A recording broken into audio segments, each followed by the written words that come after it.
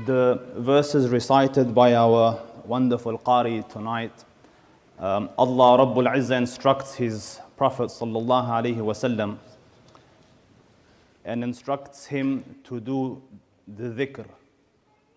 وَلَقَدْ نَعْلَمُ أَنَّكَ يَضِيقُ صَدْرُكَ بِمَا يَقُولُونَ فَسَبِّحْ بِحَمْدِ رَبِّكَ. Do the tasbih of your Lord. And as a general rule for the Muslims, Allah Rabbul Izzah says, Ya ayyuhal ladhina amanu dhkurullaha dhikran kathira. O believers, remember Allah in abundance. And this being the middle 10 days of Ramadan, it is the days of maghfirah. So increase in the dhikr of istighfar.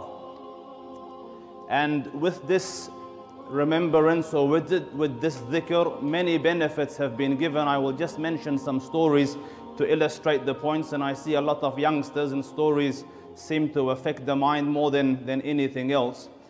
In the time of Zainul Abidin, a person came to the Sheikh and he said, Sheikh, we suffer from drought, there's no rain, give us a solution.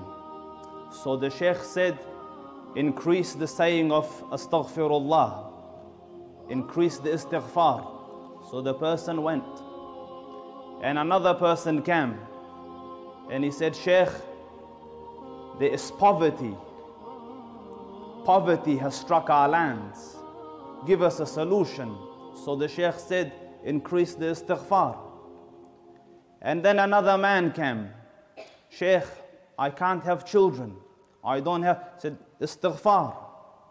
So as these people came and the Sheikh is giving nasiha, istighfar, a man sitting with the Sheikh, he said, Sheikh, what is this? You know, everyone comes, you give the same medication, whether flu or diarrhea or whatever, you know, same medication.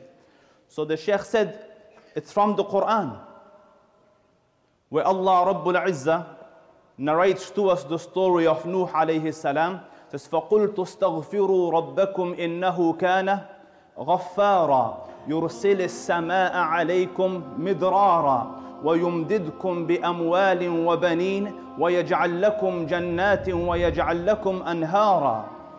So the benefits of istighfar, increase the istighfar. And istighfar in our times is the only refuge we have from the adhab of Allah Rabbul Izzah. Allah Rabbul Izzah told us, and I won't punish them or prophets so long as you're amidst them. But the Prophet ﷺ passed away. So the second, I will not punish them so long as they are doing istighfar. So busy yourselves in istighfar.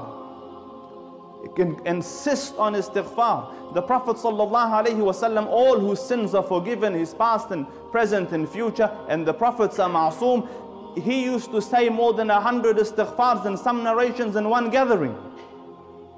Therefore, increase the saying of istighfar. And the benefits of it are huge.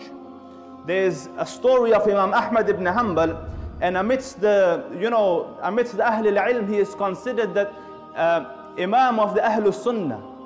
And amidst the people that follow the mazhab of Imam Ahmad ibn Hanbal, they say no one contributed more to the religion after Abu Bakr compared to Imam Ahmad ibn Hanbal. Like they consider him second after Abu Bakr as-Siddiq, because simply in the days of Mihna, the sacrifices he performed were monumental. So a huge scholar, loved by the Muslims around the world, but at that time there was no TV, no camera, nothing like that, so the majority of the Muslims didn't know what the Sheikh looks like. They used to hear about his fatwa and his durus and so on, but they hadn't seen him. So the Sheikh decided one day that he would travel to another city to visit or on an errand. And when he went there, night befell him and there was no hotels and things, so he decided he's going to sleep in the masjid. And the masjid committees, they haven't changed much. They decided, Sheikh, you can't sleep here, get out.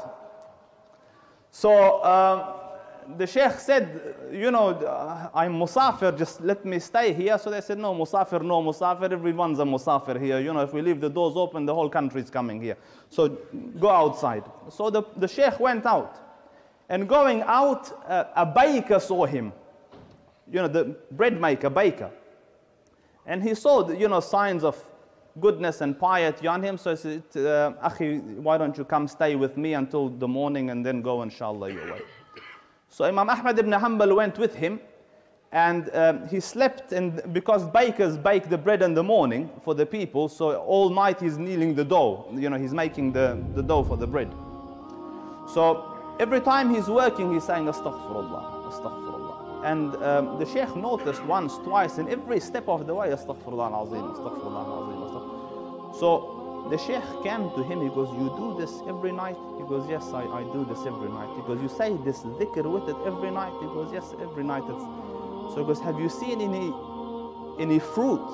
Is there any signs that has come? Because a person so insistent on the adhkar, Allah Rabbul Izzah, you know, have you seen any fruits? He said, I have noticed that whatever dua I make, Allah Rabbul Izzah gives. Except for one dua.